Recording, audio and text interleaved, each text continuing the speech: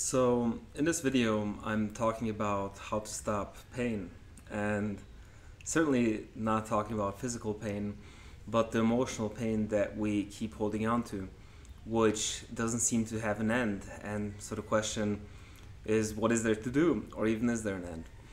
And it's important to look to the origin of it. Where is all that pain coming from? And it's usually coming from some sort of trauma, a lot of time buried in childhood as well. And you might think, I didn't suffer through any childhood trauma. I could say the same thing about me. My parents are still together. I didn't go to war.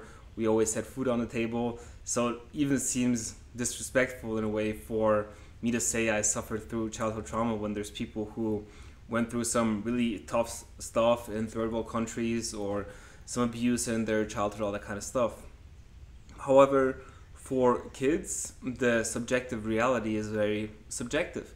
And in a way, trauma can also be defined as a strong emotional impact that one is not able to handle at that time. It can be being picked on. It can be you losing or your parents losing you in the grocery store. It can be you waiting for your parents longer than you thought. And that can lead to fear of abandonment and all that kind of stuff. So it's important to have a little bit of a broader perspective of what trauma can be. And most likely you have forgot about that trauma as well, that you can't remember those. The thing is, most of the time it's not that we cannot remember them, it's that we do not want to remember them. So by digging deeper, you might have some things coming up. Or you might be even a little bit further ahead in your healing journey and you know exactly what type of event happened that caused that pain, or that is causing you this pain. So what is the things that society does nowadays to stop that pain? Well, there's the famous Jordan Belfort movie scene with, I want you to deal with your problems by getting rich, and it's better to cry in a Ferrari than it is to cry in a Honda. And in a way, I guess that's true. At the same time, for me, it's even more important to not be driven and not be a slave to the things that happened in my past. In a way, our goal is freedom. Financial freedom and independence is a big part of it, but having emotional freedom as well, so you can live life truly on your terms, is probably just as important. So that's one aspect. Okay, if it's not necessarily the way that society is telling you to deal with your problems, which is really helpful, what is it? Well, there's probably things in your life that you're unhappy about, that you wish were different, but they're not. And the more you wish that it was different, the more resistance you have to that certain event, the more resistance you have to reality, and the more suffering it will cause you. So the very first step, and also one of the hardest, is to have acceptance, and acceptance of the things that happened, not wanting to change them anymore. And a lot of people think of acceptance as a very passive state. Should I just not do anything and be accepting of all the horrible things that happened to me or that people did to me or whatever? And there's a big misconception about acceptance, because acceptance is actually a very powerful state, because once you accept reality the way it is, once you can take responsibility for it, you can also take the next step and understand how you created that, how you might have been playing that victim role, and through that there comes responsibility and also your awareness that you can change the situation as well. So now that you accepted your situation, you can actively go on and improve it. What conversation do you need to have? Who do you need to reach out to? Who do you need to forgive in your life? What elephant is there in the room that everybody knows that it's there, but nobody is talking about it? That's exactly what you should tackle to get to the other side of that pain.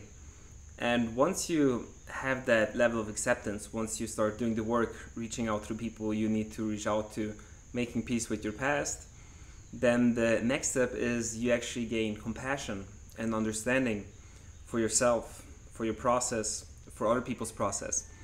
Because And of course, from I'm feeling hurt, I wish things were different, to being grateful is most of the cases too big of a step to take. So that's why we have to have acceptance before, but to ultimately graduate from that pain, there even needs to be a level of gratitude and compassion, and knowing that it served you, that that pain served you to grow in your life. You also might ask yourself, so how do I know this information? Well, it's because I went through it myself. I had a ceremony where I saw all of my past mistakes and the things that I was holding on to, and really accepted myself, all of my mistakes, the way I was. And after that, a very deep level of peace came into my life, and that was a new baseline. Of course, I still get upset, and there's some things that I'm working on, but that baseline of freedom and acceptance and peace came after the acceptance. Let's talk about an example.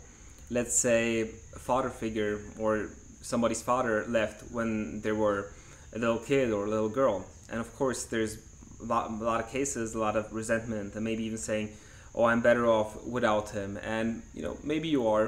At the same time, there's probably a lot of pain still associated with that event. But if you look one step deeper, back in the days, we think about our parents as being those amazing people, and they're all amazing.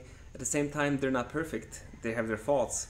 And even in a lot of cases, they had even less tools than we have at our disposals. And they did the best they could at that situation. And having that acceptance and understanding for them and forgiveness for them, that they did the best they could. And if you are 100% honest with yourself, if you were in their shoes, with their trauma, with whatever their experience, with the tools that they had, there's a very high likelihood that you would have acted in a very similar way as well. So having acceptance that this event happened, then also coming forgiveness, compassion, then gratitude, how it helped you grow, is a step for you to let go of your pain.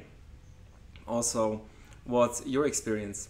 Are there things that are still haunting you and that you cannot make peace with? And I know it's a very personal topic. However, if you feel like you want to share, feel free to post it in the comments. Leave a like to the video so more people get access to this information. And if you like this type of content of inner healing, growth, then subscribe to the channel, and I see you in the next video.